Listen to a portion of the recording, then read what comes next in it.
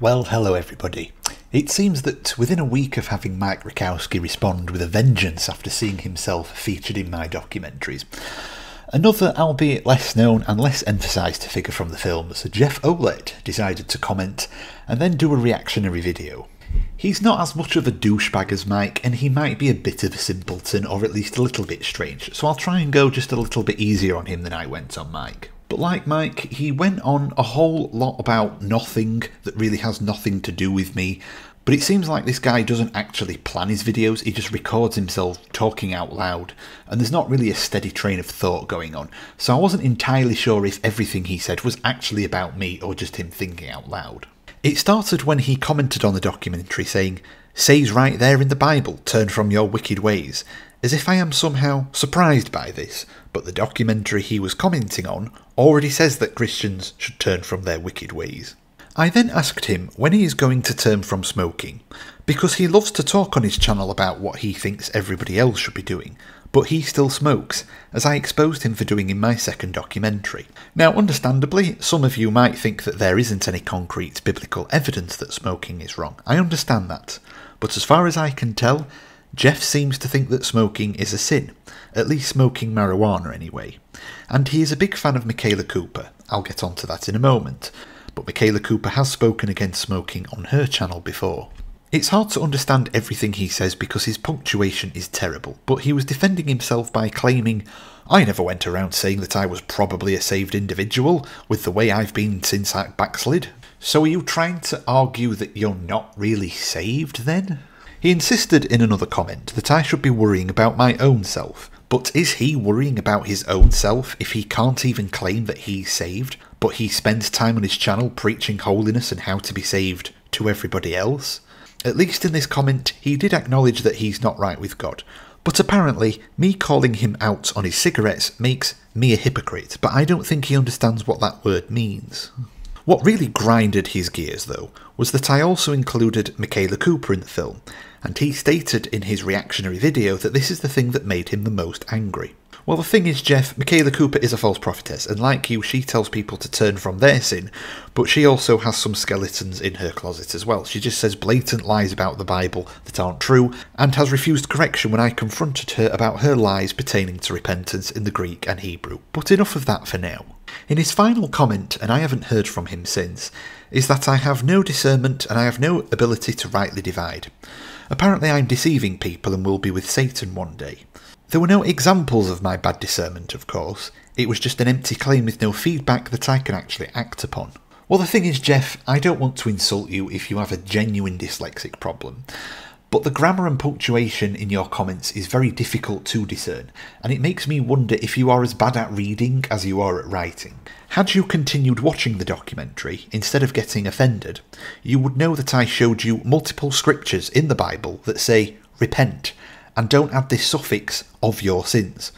So when you say the Bible says repent of sins on your channel, you are adding words that these verses don't say.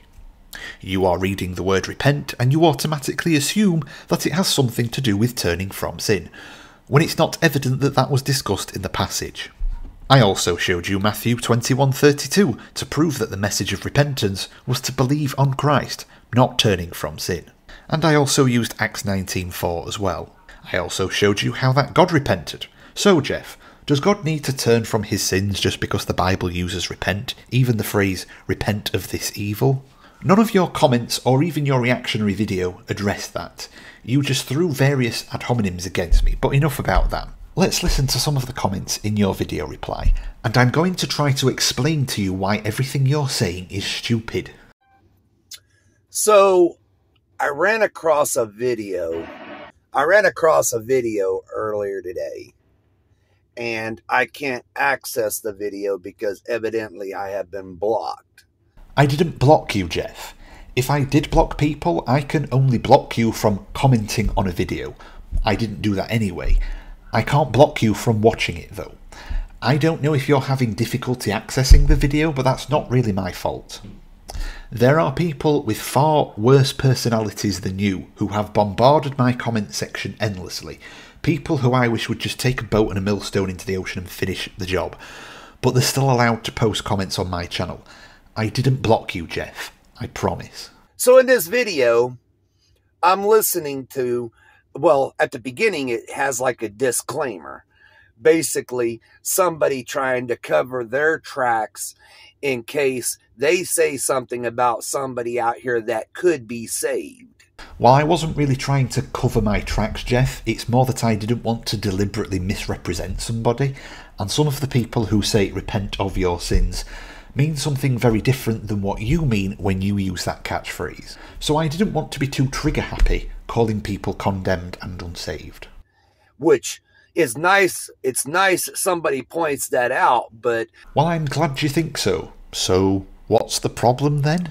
The sad thing about it is, why would you make a video thinking that somebody could be saved when you think that what they're preaching is not the truth? Well, what's strange about this question, Jeff, is that later in your video, you will answer your own question. You can easily take it upon yourself to sit here and say something and be wrong. And that doesn't mean you're a false prophet. So there's your answer.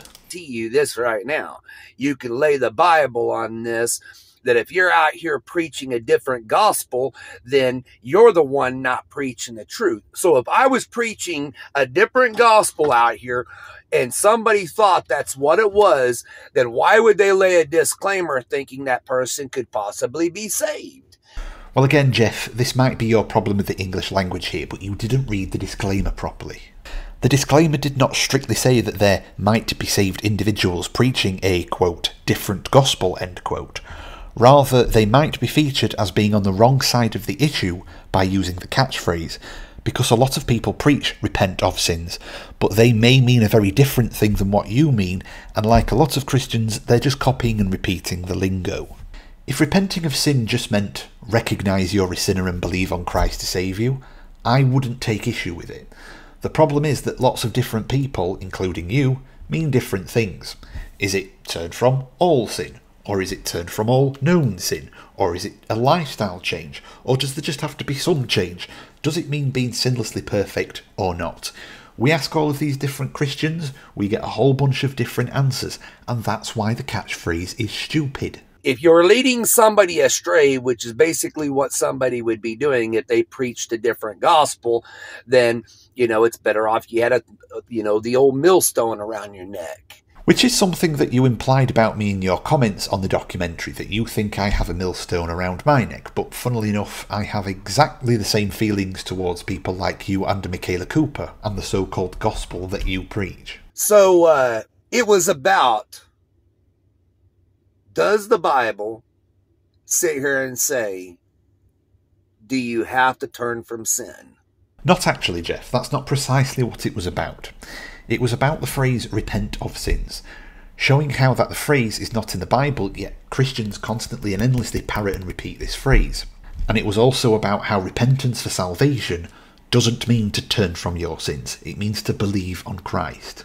Now, you go Google for yourself, where in the Bible does it say to turn from your ways? And you will find plenty of scriptures out there that actually point that you do have to turn from your ways. Yes, Jeff, we know. I quoted from 2 Chronicles 7:14 in the documentary, and there was a whole section in the documentary about turning from sin. But the problem is you got so offended too early in the film that you didn't get that far. That this is a requirement for salvation. It is. No, it isn't a requirement for salvation, Jeff. The requirement for salvation is answered in Acts 16.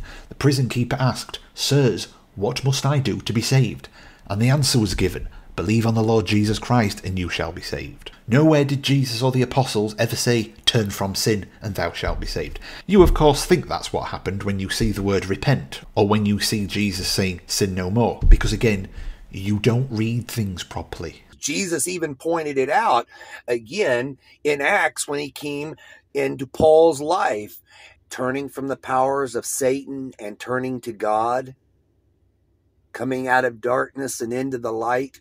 You appear to have confused two different things here, Jeff, because Jesus didn't tell Paul, "Come out of darkness into the light." He asked Paul, why is he persecuting him, and then sent Paul to preach, without asking him specifically to turn from his wicked ways. Coming out of the darkness and into the light was Paul's recollection of his own preaching to the Gentiles, and we have no direct transcript of most of his conversations. I've known this whole time that darkness was sin. And I never heard no one else out here say it until I did witness it, that somebody else professed it. And if they're going to profess it and I'm professing it, then I know it's the truth. Coming out of darkness and into the light doesn't mean turn from sins and change your ways. How do I know that? Because Acts 26:18 proves what it means. You believe on Christ, you are sanctified by faith, and then he forgives you. Because like I said, it's your sin that makes you wicked in God's eyes, and there's plenty of proof in the Bible to back this up. Correct, Jeff. But what there isn't in the Bible is the idea that if you change your lifestyle and stop sinning, you're off the hook now for all of your previous sins. You need to actually believe on Christ to be forgiven of sins. You're going to be of the devil just like if you're living for the flesh. You die, and if you're led by the Spirit, you live. And you're an unrepentant smoker. How can people out here make videos trying to denounce people out here preaching the truth? Because you're not preaching the truth, Jeff, and because you're casting burdens on other people when you're not even lifting a finger to carry those burdens yourself. You tell everybody else that they need to be obedient and not live after the flesh, but you're smoking, even though you believe that smoking is sinful, and you even admit that you're backsliding, so you're giving other people advice to get into heaven, but you're completely incapable of following your own suggestions. This is the first time I've ever found a video of myself being in somebody else's video. Well, that's because nobody has ever heard of you before. The vast majority of your videos have less than 10 views because they have virtually no production value, and they're unwatchable and boring for most people, even the people that would agree with you. In fact, you asked me, why would anybody ever watch my foolish videos? Well, the thing is, Jeff, a lot more people watch my videos than yours. And it's not that people don't watch your videos because they don't like the truth, Jeff. They don't watch your videos because the production quality is terrible. A lot of your videos don't have any real subject matter or any train of thought at all. You're just rambling onto the camera, saying nothing for 40 minutes straight every time. If your videos actually had a purpose, or you actually taught carefully planned teaching in them, your videos would get more exposure, and eventually there would be more videos like people like me rebuking you. But it wasn't technically me that pissed myself off about this person making this video. It was Michaela Cooper. Because, again, I've never heard Michaela Cooper ever say anything wrong except for only one thing. And even I could be wrong, and so could a lot of other people when it comes to the rapture of the church. Well, be pissed off, Jeff. Michaela Cooper is a false prophetess, and she's basically wrong about everything. Like you, she can't even understand the basics of the gospel, because she thinks that it's all about surrender. But Christ and the apostles never used the word surrender in this Bible one time, and it was Christ who surrendered his life on the cross. You didn't surrender your life on the cross for our sins. So if she can't even get the basics of the gospel right, and you've never found anything wrong with what she says, there's something wrong with you. I take it upon myself to be wrong. But when it comes to salvation, like so many people are doing, that's the biggest mistake you can do. How the rapture happens, how the tribulations happens, how the future happens is one thing. Talking about your salvation is more important than any of that. And I'm going to tell you right now, I have not been wrong about it. I'm sorry, Jeff, you have definitely been wrong about that, because you want to talk all day about surrender. But again, as I said, not in the Bible. So the words coming out of your mouth, talking about salvation, aren't the same kinds of words that are coming out of the mouth of Christ and his apostles when they talk about salvation. I mean, I really don't even have to talk anymore about this person, the person that found a video with me in it, or anybody else. I don't have to talk about these things. I can sit here and point out what the Bible says, and it refutes everything that these liars are out here speaking. Well, that's because trying to argue the Bible with people like you is a bit like playing a game of chess against a pigeon. It doesn't matter how good of a chess player I am, it's not a game of skill. It's a game of you kicking the pieces all over the board, defecating all over it, and then strutting around like a supposed winner. But all you do is you just quote my random verses, and then you act like you've proven a point. When you quote verses like, come out of darkness and into the light, you're not proving the repent of sins gospel. You're just quoting random verses, and then you presuppose that you think you know what they mean. Why would it say, humble yourself, turn from your ways, and God would heal your land? Why would it say that? Well, that's a rather silly question, Jeff, because the passage that you are quoting from, 2 Chronicles 7, tells you the reason. It says, I will hear from heaven and will forgive their sin and will heal their land. So then, what does this look like? Well, go to the previous chapter. Solomon's prayer already told you. If the people Israel are put to worse before the enemy, God will bring them back into the promised land. If there is no rain, God will send the rain. When the stranger prays, God will answer the stranger's call. When the people go out to war, God will maintain their cause. So there's your answer, Jeff. The point of God telling people to turn from their wicked ways was so that God would send the rain on the land and help them in battle and heal their land. Notice it didn't say anything about eternal life or salvation in that passage. On behalf of God, let me apologise that that was so confusing. But it's not talking about Israel, it's talking about you and I and everyone else out here. So why would it sit here and say that God has brought you into the fold to make Israel jealous and then actually say that you can be disconnected from God? And then it goes, and in those scriptures I'm talking about, and it's not, believe me, I'm taking it and I'm saying it a little bit different, but it's because of disobedience. Romans 11:11, if you keep on reading through there,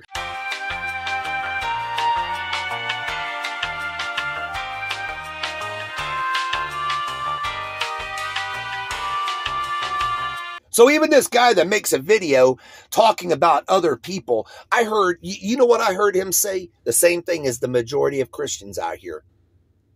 It's not about your righteousness. It's about Christ's righteousness. No, it's not.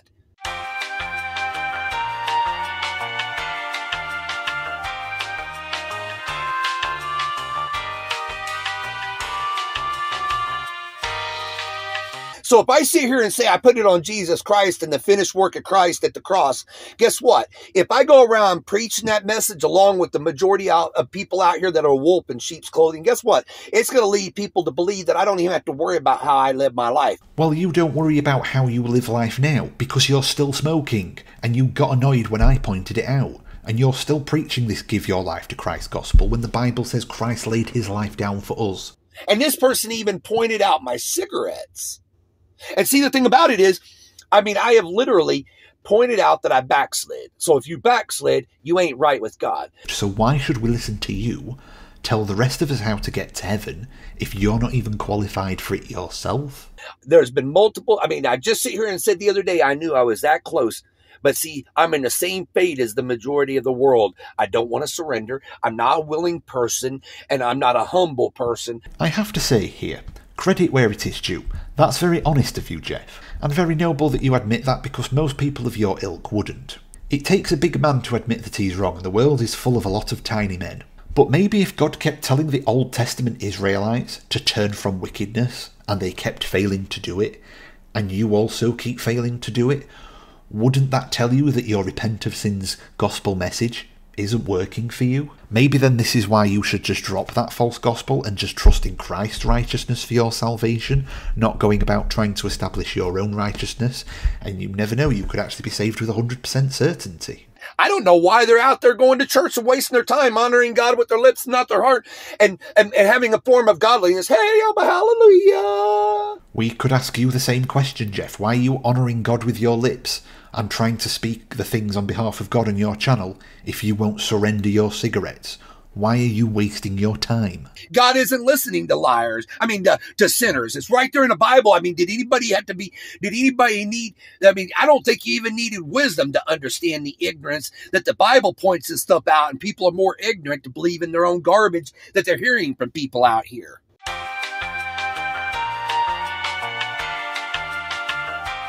At the end of the day, I still didn't lie that the majority of people are going to end up in the lake of fire that call themselves born-again Christians. That's a fact. It is a fact, but you're one of them by your own acknowledgement. So maybe instead of telling me not to worry about you, you should actually worry about yourself before you go around telling the rest of the internet how to be born again when you're disqualified. So why would there be all these scriptures in the Bible, turn from your ways? Huh? We've already answered that question, Jeff. You might as well ask, if salvation is without works, why does the Bible tell us to do a bunch of works? Well, you could literally pick any reason under the sun. Just don't pick salvation as the reason. And isn't it weird how an atheist can sit here and call a Christian out because they're a hypocrite, because they're telling you to live a certain life, but yet they're not even living that life themselves? Hey, you know what? Again, they're saying they're a Christian. I'm not saying I'm a Christian. Call me out on my cigarettes all you want. Whether you smoke or not isn't actually the qualifier for being a Christian, Jeff. Lots of people call themselves Christian, but the thing is, in the Bible, a Christian was generally something that other people called believers, rather than a term that they came up with themselves. I've already seen that ploy when people start using scriptures as if they're saying it's okay. It says if you say you don't sin, if you never sin, is that a ploy? Are you trying to make excuses up by twisting these scriptures out here to sit here and say it's okay to live in sin? We're not actually going around saying that, Jeff. It's just that people like you accuse us of saying that because, as per Romans 3:8, I'm afraid that your damnation is just. But the difference between me and you is that I acknowledge that we're all sinners, including me and including you, so nobody's going to heaven by turning from their sins. I don't have any excuses for my sins, Jeff, and I don't tell other people to turn from their sins in order to get into heaven. You're the one who's burdening other people that they need to walk this difficult path and change their ways to get into heaven, but by your own admission, you don't participate in this yourself. I've already seen that ploy. I've already seen when people sit here and say, well, what about your sins? That's not the point. That's not the point. But if you can't put down the cigarettes, if you just have too many excuses why it's too hard for you, maybe you should just stop posting videos on YouTube for a while about how to be saved and be obedient, and you should humble yourself and turn from your wicked ways and surrender first, pull the beam out of your eye, and then come on YouTube and point to the mote in everybody else's.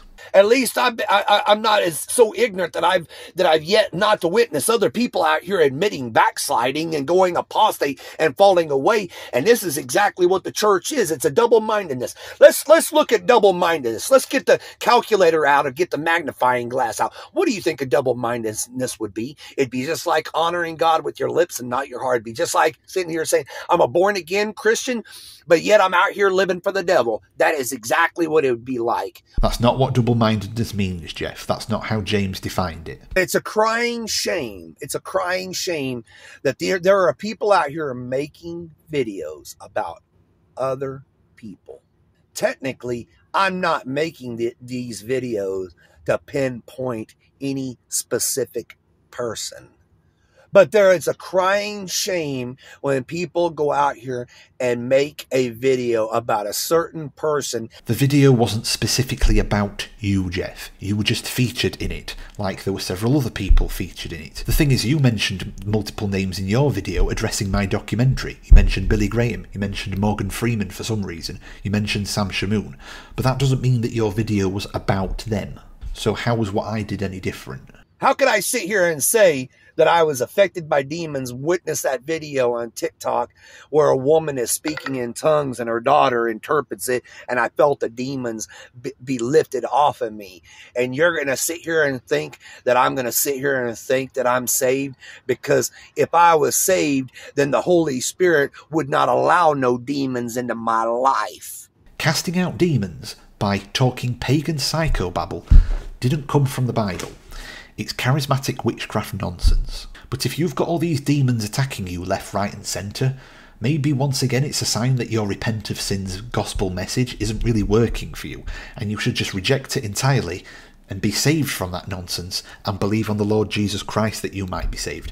And then maybe, just maybe, you won't have all of these demonic attacks. Why make videos out here talking about so-and-so as if because a Calvinist doesn't like a free grace, and a free grace doesn't like a Calvinist, and these same people don't like Catholics? Well, to be fair, free graces don't really like anybody, and in fact, from what I've seen lately, they don't even like each other. But that's completely irrelevant to my documentary.